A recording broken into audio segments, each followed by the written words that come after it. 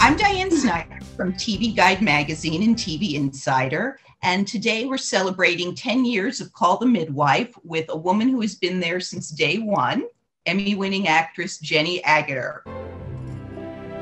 Anne is one of our great success stories, Sister Julienne. She's been living at our Ealing branch house while she's been doing her nurse's training and her Part 1 midwifery. But she first came to us at Cork after her mother passed away. How old were you then, Les Corrigan? I was 7, Sister.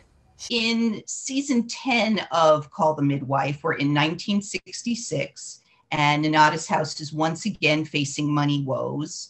And this forces your character, Sister Julienne, to try some new things. Can you tell us about that? I can't give away too much about it, but she's really extending herself to find something. It's quite a dire situation with the possibility of the house just closing down. And also it's a matter of finding what their relationship is within that community and how that continues.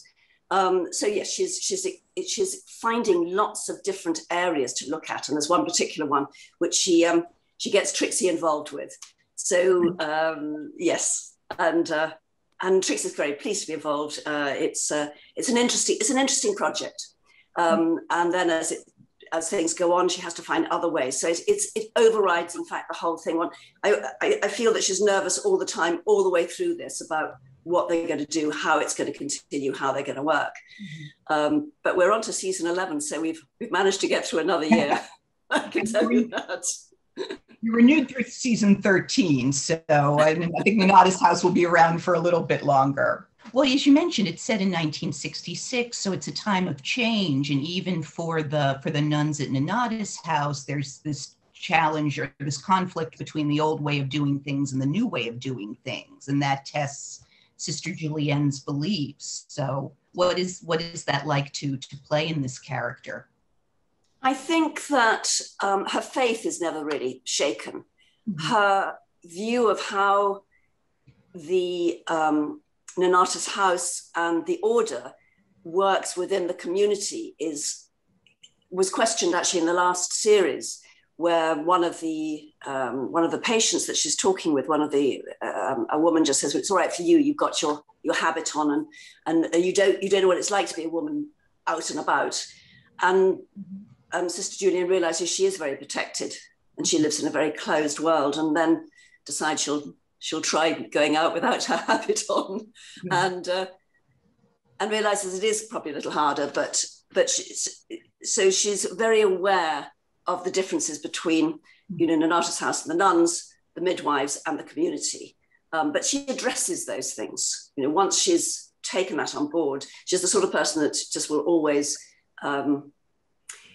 take the next step and just make sure that she is aware of all the differences and the difficulties that the women are having. And you mentioned that this season takes place in 1966, and I was going to ask you what your memories were of 1966, because you would have been a teenager, but you would have already been a working actress at that time.